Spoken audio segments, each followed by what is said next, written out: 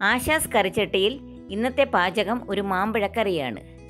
ഇതിലേക്ക് ആവശ്യമുള്ള സാധനങ്ങൾ: ഒരു 7 നാട്ടുമാങ്ങ, അരമുറി തേങ്ങ ചിരകിയത്, 1/2 ലിറ്റർ തൈര്. ഇനി മാമ്പഴത്തിലോട്ടിടാൻ നമുക്ക് 2 പച്ചമുളക്, ഒരു വലിയ കഷ്ണം ഇഞ്ചി അരിഞ്ഞത്, ഒരു ചെറിയ സവാള ഇത്രയും അരിഞ്ഞ് മാമ്പഴത്തോടൊപ്പം ചേർത്ത് നമുക്ക് നല്ലതായിട്ട് മാമ്പഴം ഒന്ന് വേവിച്ചെടുക്കണം. ഇതെല്ലാം അതിലോട്ട് ഇട്ട് കൊടുക്കുകയാണ്. അധികം വെള്ളം വേണ്ട, ഒരു 1/2 കപ്പ് വെള്ളം ഒഴിച്ച് മാമ്പഴം എളുപ്പം വേകുമല്ലോ, നമുക്ക് നല്ലതായിട്ടൊന്ന് വേവിച്ചെടുക്കണം. ആവശ്യത്തിന് ഉപ്പും ചേർത്ത് കൊടുക്കാം.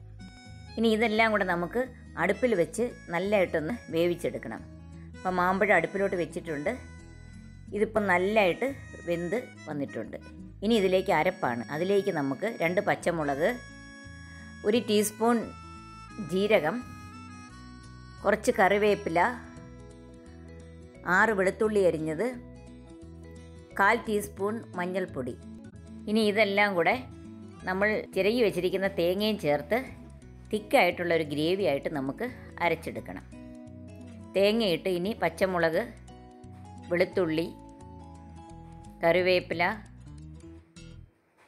ജീരകം, മഞ്ഞൾപ്പൊടി എല്ലാം ചേർത്ത് നല്ല മയത്തിൽ തിക്കായിരിക്കണം. കുറച്ച് വെള്ളമേ ഒഴിക്കാവൂ, വെള്ളം കൂടി പോകരുത്. നല്ലതായിട്ട് നമുക്ക് അരച്ച് എടുക്കാം.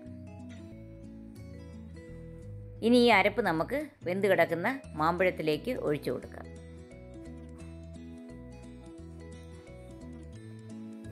ഇനി നല്ലതായിട്ടൊന്ന് മിക്സ് ചെയ്യാം. അരപ്പ് തിളയ്ക്കരുത്. മോരൊക്കെ കാച്ചുന്ന പോലെ നമ്മൾ അരപ്പ് തിളയ്ക്കാൻ പാടില്ല, നല്ലതായിട്ട് ചൂടാക്കി എടുക്കാവൂ. അപ്പം നല്ലതായിട്ട് മിക്സ് ചെയ്ത് ഇനി നമുക്ക് എടുത്തു വെച്ചിരിക്കുന്ന തൈര് ഒഴിച്ചു കൊടുക്കാം. ഇനി വീണ്ടും നമുക്ക് എല്ലാം കൂടെ ഇളക്കി മിക്സ് ചെയ്യണം. തൈര് ഓരോരുത്തരുടെയും പുളിക്കനുസരിച്ചാണ് ഒഴിക്കേണ്ടത്. പുളി കൂടുതൽ ആവശ്യമുള്ളവർക്ക് കൂടുതൽ ഒഴിക്കാവുന്നതാണ്.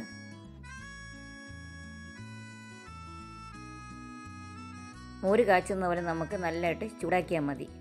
കുറച്ച് തൈരും കൂടെ ഞാൻ ഒഴിച്ചു കൊടുക്കുകയാണ്. അതുപോലെ ഉപ്പും ആവശ്യാനുസരണം നമുക്ക് വേണമെങ്കിൽ ചേർത്ത് കൊടുക്കാവുന്നതാണ്.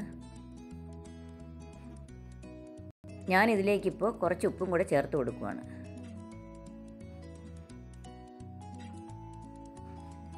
നല്ലതായിട്ട് ചൂടാക്കാം. ഇപ്പം നല്ലതായിട്ട് ചൂടായിട്ടുണ്ട്. ആവിയൊക്കെ വരാൻ തുടങ്ങി. തിളയ്ക്കരുത്. ഇനി ഇതിലേക്ക് കടുക് വറക്കാം. അതിലേക്ക് കറിവേപ്പില, 2 വറ്റൽമുളക്, കടുക്, ചുമന്നുള്ളി, ഉലുവ എന്തുമായാലും ഇടണം. ഇനി ഒരു പാൻ വെച്ച് നമുക്കതിലേക്ക് എണ്ണ ഒഴിച്ചു കൊടുക്കാം. കടുക്, ഉലുവ, വറ്റൽമുളക്, കറിവേപ്പില, ഉള്ളി എല്ലാം ഇട്ട് കൊടുത്ത് നമുക്കെല്ലാം നല്ലവണ്ണം ഒന്ന് മൂപ്പിച്ചെടുക്കാം.